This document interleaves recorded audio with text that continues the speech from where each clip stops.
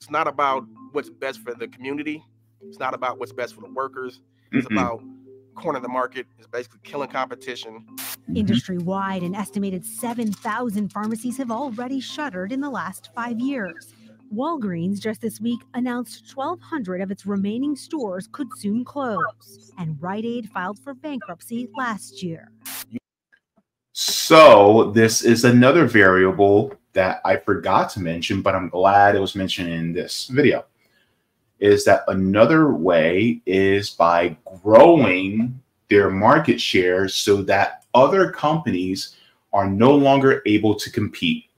So then they have a larger market share, which also increases the profits.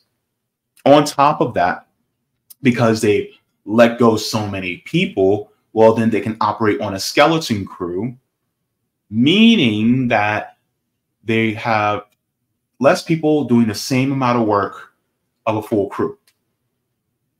This goes into the whole issue of quiet hiring, which I will also get into that in a little bit too.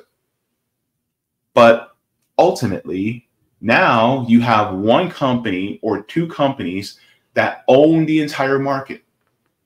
And so then if things like their quality control, customer service, and all these different things, if they fall by the wayside, well, where are you going to go? You can't go anyplace else. How many of you have went to CVS and you've noticed that you may have to wait a little bit in line? You may have to, lines are a little bit long. Things just are a little bit more ghost townish in a way. Have you noticed? I've noticed.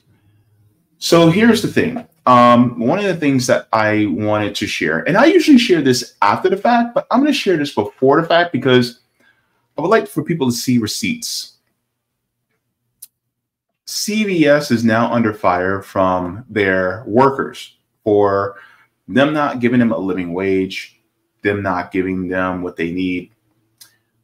So one of the first things I want to show is who owns CVS. I want to keep this in mind. So this is directly from CVS. This is their investor page.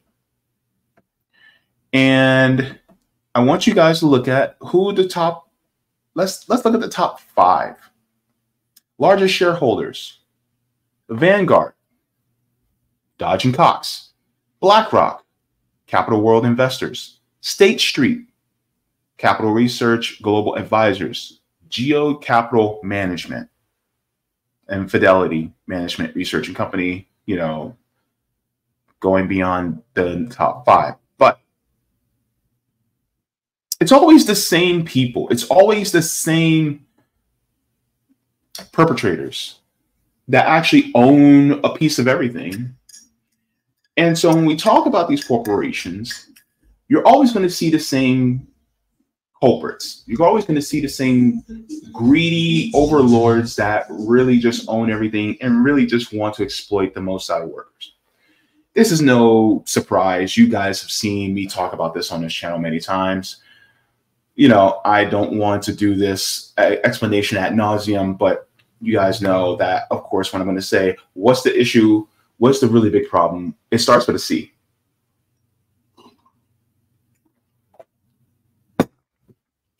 If you guys don't know what that C word is, you guys can ask inside the chat and ask your classmate.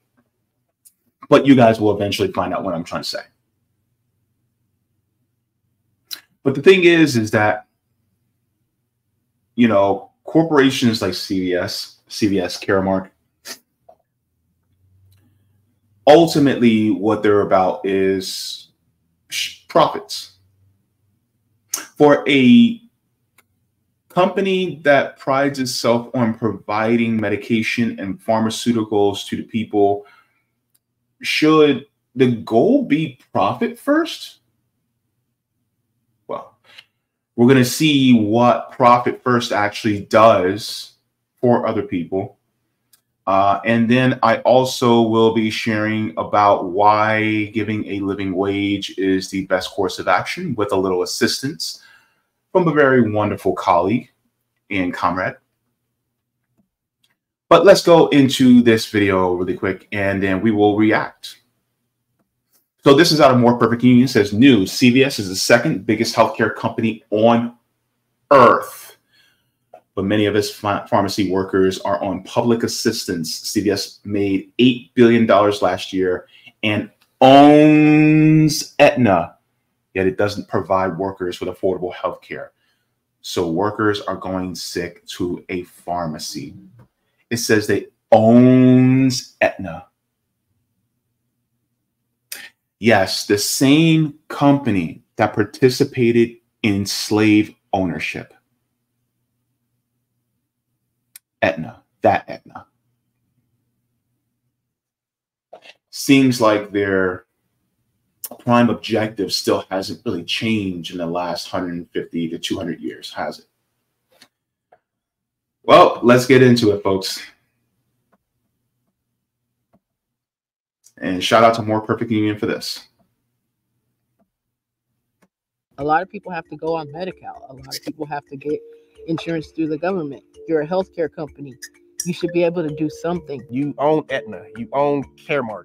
There's no way you can't tell me you cannot find a way to come up with a package for your employees. CVS owns one of the largest health insurance companies in the country. But 64% of CVS workers in California don't have employer health insurance, according to a survey by their union local, the UFCW 770. It's crazy enough that we're underpaid, but now you have to put a large portion of your pay towards your health care, where people now all of a sudden have to decide, do I want to have health care or do I want to put food on my kids' table? CVS workers in Southern California went on strike on October 17th. After 6 months of negotiations, the union and CVS have reached a tentative agreement that would address many of the issues we heard about from workers. But CVS employees all across the country will continue to experience these issues, and worse. CVS has gotten cheaper and cheaper. All they've been interested in is just keeping their profits. CVS made $8 billion in profit in 2023, yet many of its workers are on public assistance. Of the many issues at play, none is more painful or ironic than the unaffordable employee health insurance plan offered by CVS, the second biggest healthcare company in the world.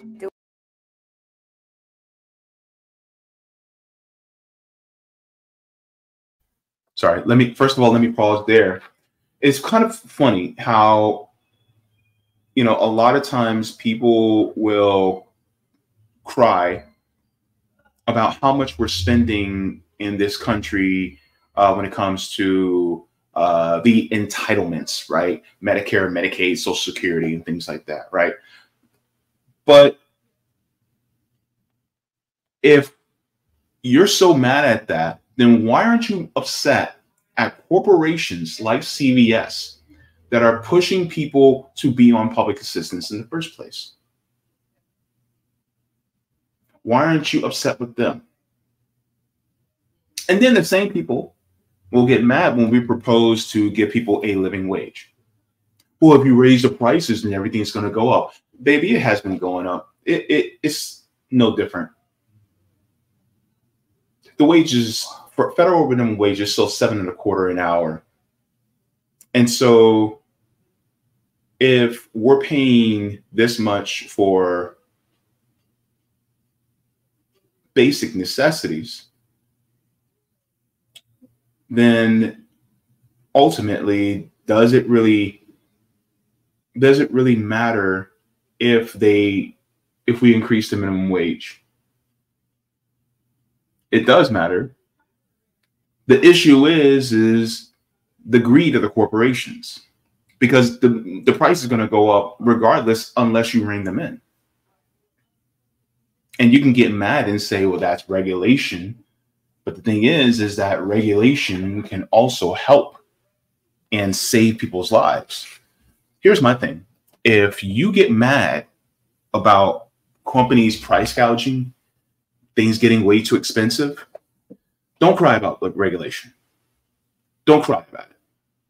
because it's the regulation that actually, some regulation is actually good for us to make sure that companies don't go beyond the pale and start exploiting us. But that also means that you can't have a government that is beholden to the corporations. They have to be beholden to the people. This is what happens when you have the government that's beholden to corporations, and it's clear in the tank in the paying for the corporations. So yeah, let's continue. Do I have insurance through CVS? No, I don't. I have it through government assistance, which is Medi-Cal. It sucks because it's basically, there's times when I know I'm sick and I know I need the medication, or I have an issue, I have a pain or something, I can go to the doctor and I can have that remedy fixed easily. But I can't do it because guess what? I don't have a health insurance. Hang on, let me ask you something. Let me give you a scenario. When I was a line cook in the food industry and I'm at work, would it make sense for me to be at work as a line cook and I'm starving, or I'm very hungry and I can't partake of any of the food while I'm at work? There should be contingencies in place for the budget for your workers who, are hungry, to at least get something to eat while they're at work, right? So shouldn't that same contingency be put in place for workers who, if you literally own a health insurance company, to give that health insurance at least at a deep discount to your workers? The problem is that companies like CVS, they do not want to do this, particularly because they have to tailor their company to the shareholders. It's never to the stakeholders. It's never to the people. And so then who ends up suffering was your workers. And the funny part about it is, it's like, you guys they don't realize that their workers make the company. And if the workers aren't doing good, then what does that mean for the company? It just doesn't sit well. That greed is a horrible thing. It really is. Going to urgent care is going to cost me a couple $100. Getting the medication is that's going to add on to the price. The company has two separate and unequal health insurance plans: a more affordable plan for A stores and a more expensive plan for B stores. What's the difference? Nothing really. Workers at stores CVS bought in 2007 to 8 are A stores. The ones that came later are the B stores. That's it. We even asked them about it. It's like, can we, get the healthcare into one healthcare? And their response was, no, it's not reasonable. It can't happen.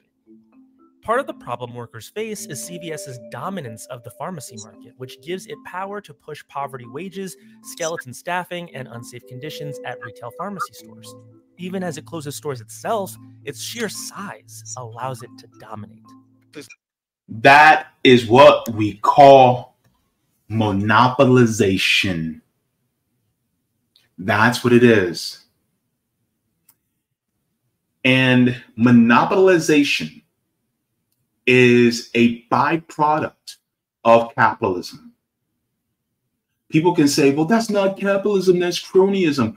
Cronyism is a byproduct or a derivative or a piece of capitalism. You cannot replace it. It is part of that system. That's like saying that, well, that's not a carrot, that's beta carotene. Beta carotene is inherently inside carrots. That's just the way it is. It's a piece of it. That's part of it. You know what I'm saying? You can't, a leopard can't change his spots. That's how it operates. And when it comes to companies like CVS,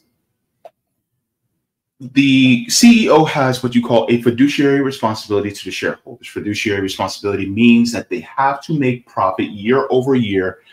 No matter if it's a little bit of profit or a lot of profit, it still has to make profit by law.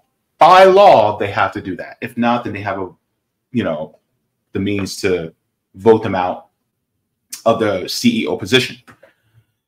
And so ultimately, in order to increase the amount of profits that they have to do a few things.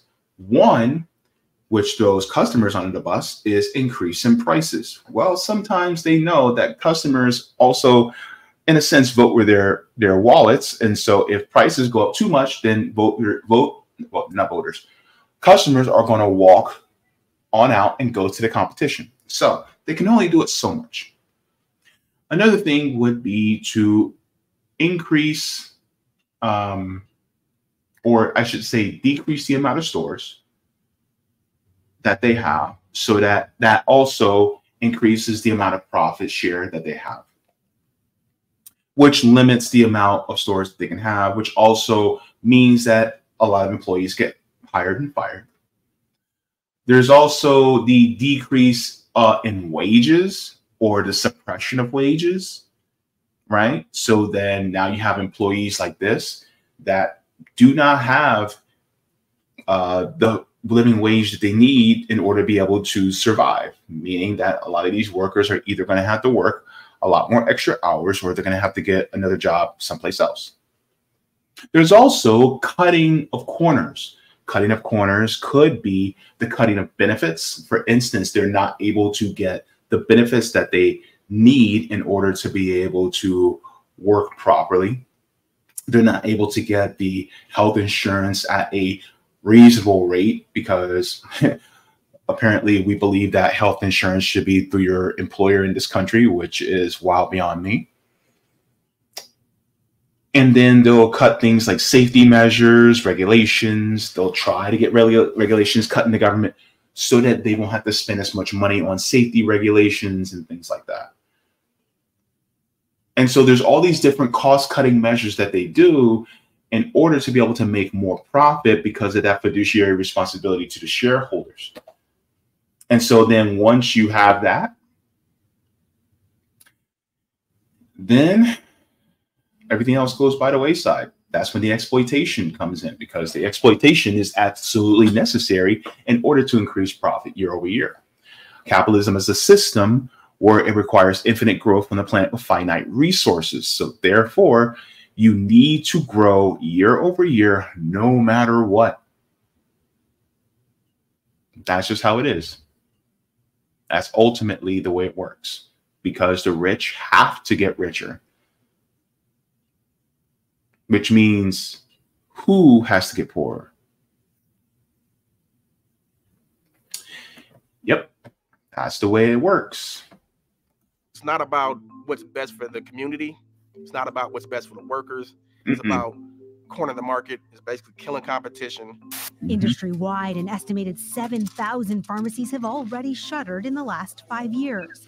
Walgreens just this week announced 1,200 of its remaining stores could soon close, and Rite Aid filed for bankruptcy last year. So this is another variable that I forgot to mention, but I'm glad it was mentioned in this video, is that another way is by growing their market share so that other companies are no longer able to compete. So then they have a larger market share, which also increases the profits. On top of that, because they let go so many people, well, then they can operate on a skeleton crew, meaning that they have less people doing the same amount of work of a full crew. This goes into the whole issue of quiet hiring, which I will also get into that in a little bit too. But ultimately, now you have one company or two companies that own the entire market. And so then if things like their quality control, customer service, and all these different things, if they fall by the wayside, well, where are you going to go? You can't go anyplace else. Oh, well, you're going to go to Walgreens? Well, they're just like us. You're going to go to Rite Aid? Well, they're declaring bankruptcy. Want to go to Eckerd? Well, CVS, we own Eckerd. You know, so that's basically the system in itself. So when people talk about, oh, no, it's not capitalism, it's cronyism, baby, it's all the same. You know, that's not potato chips, that's potatoes. That's not potatoes au gratin, it's potatoes. You know, it's like trying to separate, you know, French fries from potatoes. It's like capitalism, cronyism, and cronyism is capitalism. Oop. What did I just do? Oh no, did I just, oops, sorry. I just took down, my apologies.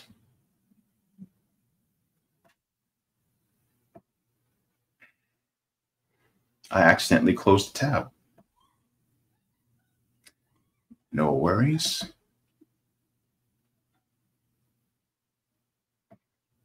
We can get it back.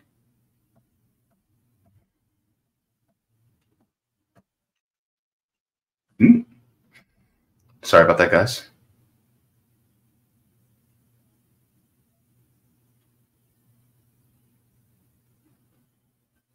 I think we're...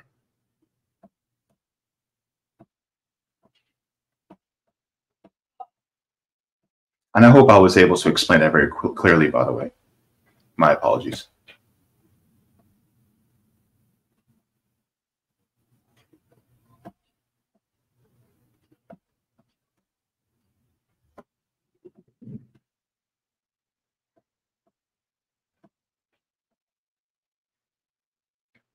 To the government. You're a healthcare Or to push poverty wages, skeleton staffing, and unsafe conditions at retail pharmacy stores. Even as it closes stores itself, its sheer size allows it to dominate. It's not about what's best for the community. It's not about what's best for the workers. It's about cornering the market. It's basically killing competition. Industry-wide, an estimated 7,000 pharmacies have already shuttered in the last 5 years. Walgreens just this week announced 1,200 of its remaining stores could soon close, and Rite Aid filed for bankruptcy last year. You have basically a few mom and pop pharmacies, and the sad thing is they bought a lot of those out. They bought up so much stuff just to basically take away all the competition they could. It's unfortunate when these pharmacies close because these customers have to go, you know, to the next store over. And what ends up happening is these customers spread to the nearest stores, and then the workload increases. So the pharmacy, it's always hectic. They want us to do like a million things at once, basically. We're working with one hand behind our back, and CVS is basically trying to see how many people they can actually cut down to make the most profit. They profess how much they care about the patients, but they don't give us the time to actually give the patients the care that they actually need. The issue plagues front of store staff too. Being understaffed frustrates a lot of the customers. They would prefer to come in, get their stuff, and get out. However, so many things have been locked up due to theft that customers are forced to wait for somebody to come along with the key to help unlock that product. Do you guys see what I see?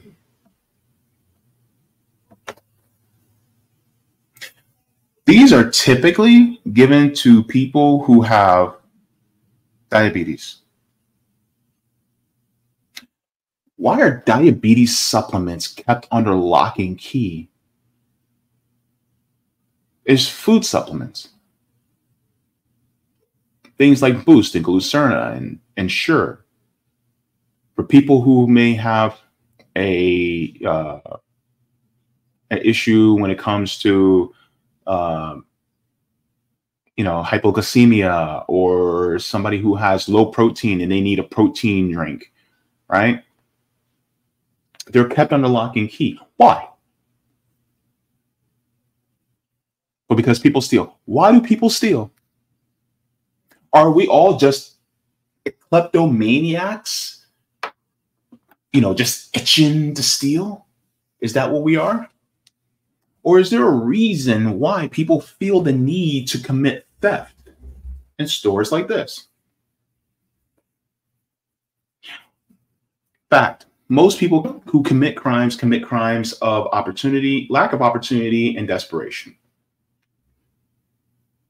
And so in order to, I guess, keep their profits going, they have to make sure these things are locked up so people won't steal them. But if people actually made a living wage, if the cost of living was actually at a decent rate, then the amount of theft would actually go down. But then that means that companies like CVS would make less profit, even though they're already raking in the dough right now.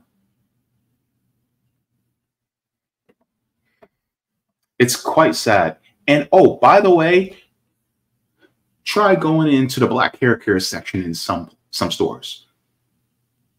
The black hair care section. They'll have all types of stuff that are made for us and our hair locked up and locked away. They even do the same thing for baby formula. Why? Why in the world you think?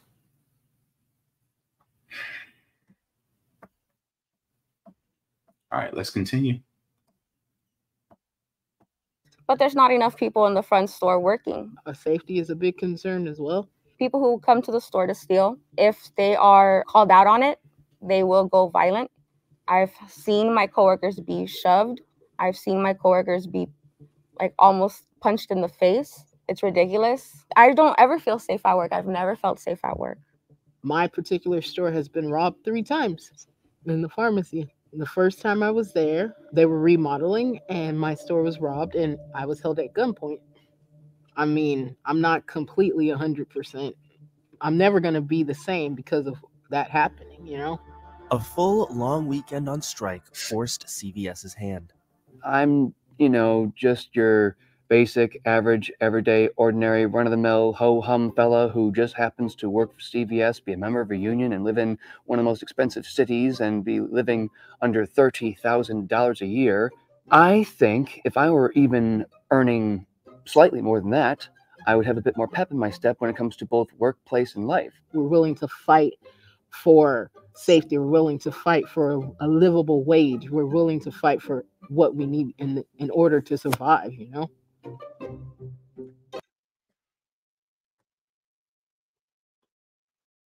So when you hear of workers talking about safety,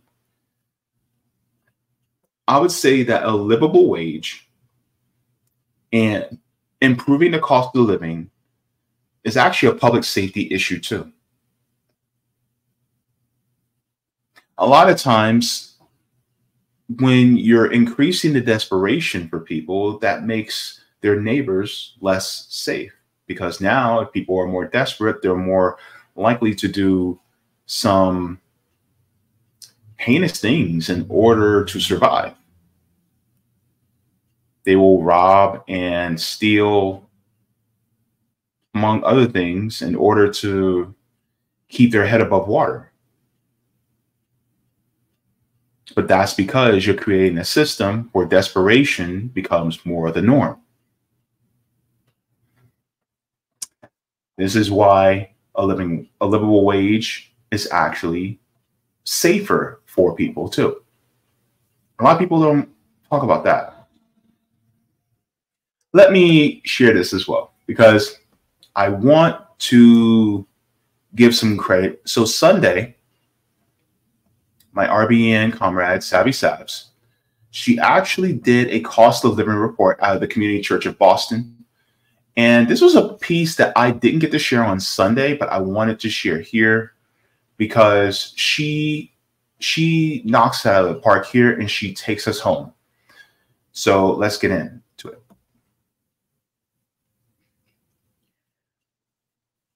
So we go back here. So getting back to this point here,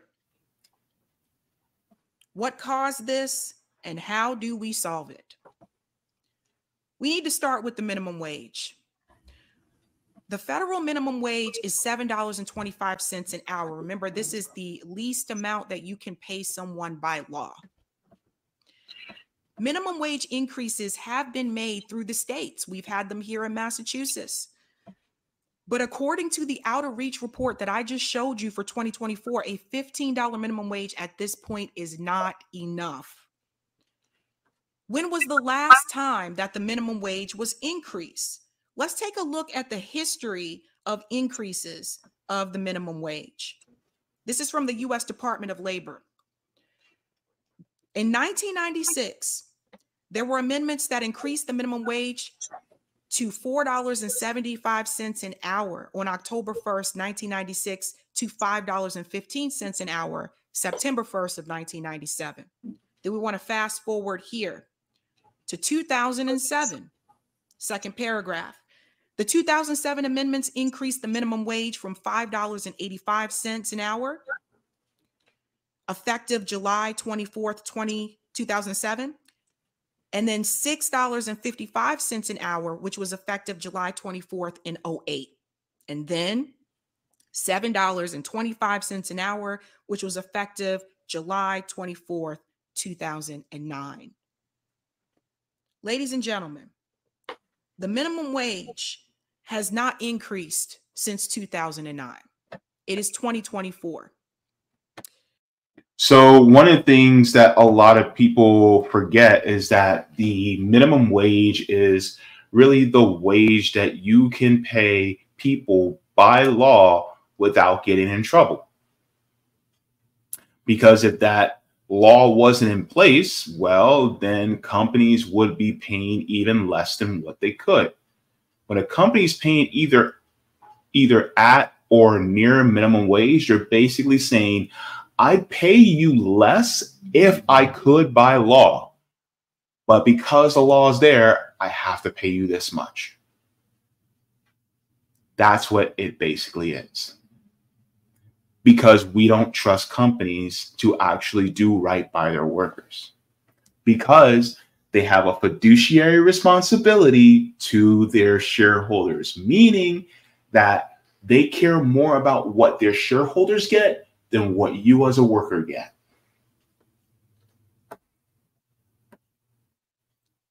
So let's continue. So let's pretend it did. If the minimum wage increased every year since then, that would roughly put us at about $15 an hour. That's where the $15 comes from. But according to that Out of Reach report, a $15 minimum wage at this point is not enough. There's a picture there of Professor Richard Wolff, because even Professor Richard Wolff would tell you this is not enough. The problem with the minimum wage is that it does not adjust for inflation. That is the piece that a lot of people do not take into account.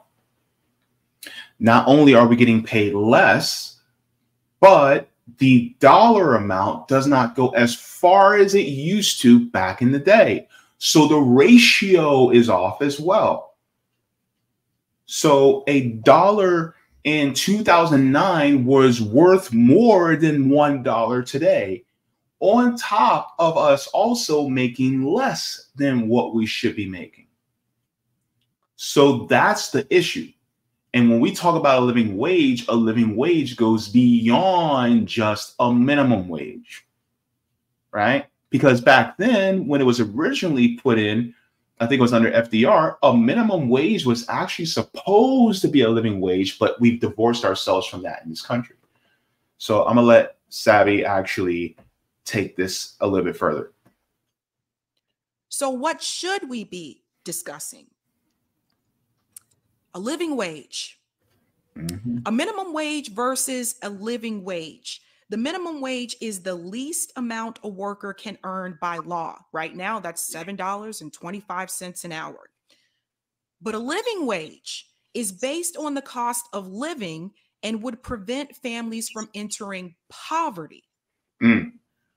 We have to change our focus. I noticed throughout the years, and I'm guilty of this as well, we continue to discuss the fight for 15. We need a $15 minimum wage. But what we're doing is we're fighting for the least amount a worker can be paid. We should be fighting for more.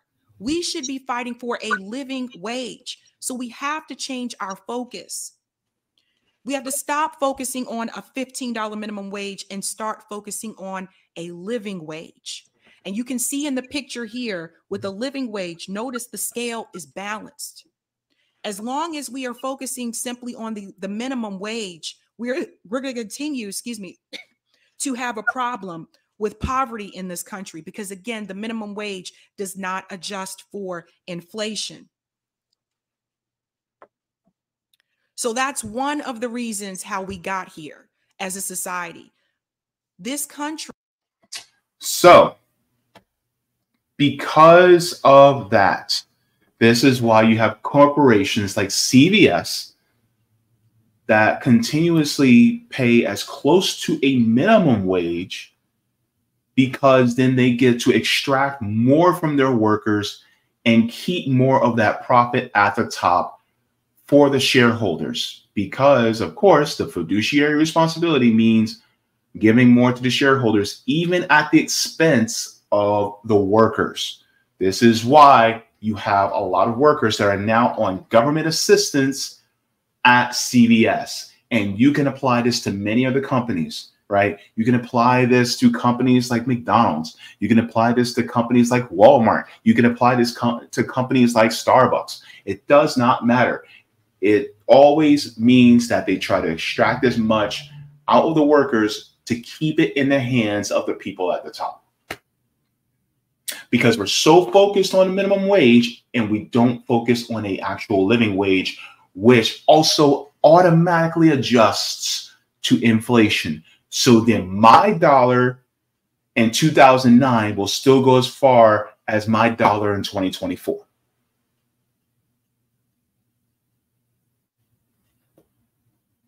So, with that being said, this is why we need to stand with the workers and push for a living wage, a livable wage. And I will also say this. This also includes livable incomes for those of us that are either elderly in retirement or those of us who are on disability. Because that also pours in over to those of us who are disabled and those of us who are elderly.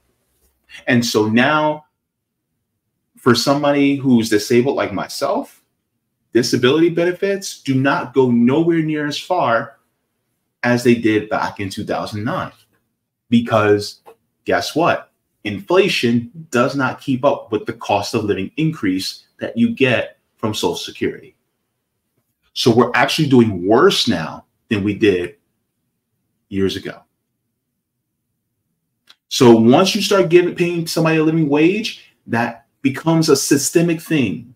When you change it into a living wage, it becomes systemic and it starts to influence everybody's standard of living, including when people start to make more and have a living wage and they're not getting into poverty. Then guess what? Crime rate drops. That's just how it goes. Crime rate drops.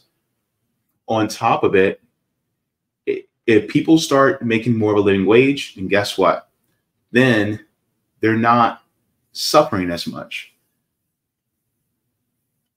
And then also your business starts to thrive more because people are more likely to go and shop at your business. People are more likely to buy from you and buy more from you, which also means that you get to pay more of a living wage to your workers, which I personally think that they should be a worker cooperative or worker-owned business anyway. But even if you are an employer, once everybody else starts doing better, you start doing better.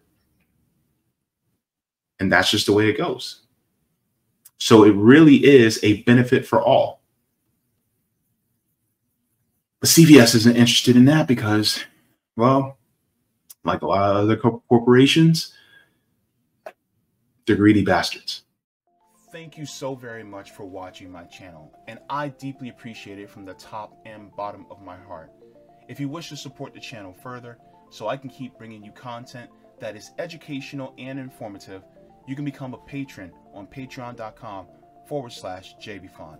You can find that link in the pinned comment or in the description below. No matter what you give, you'll be supporting independent media and education that helps make the world better. Thank you so much, and you can watch more of my content here. Mwah. Forehead kisses, and have a beautiful day.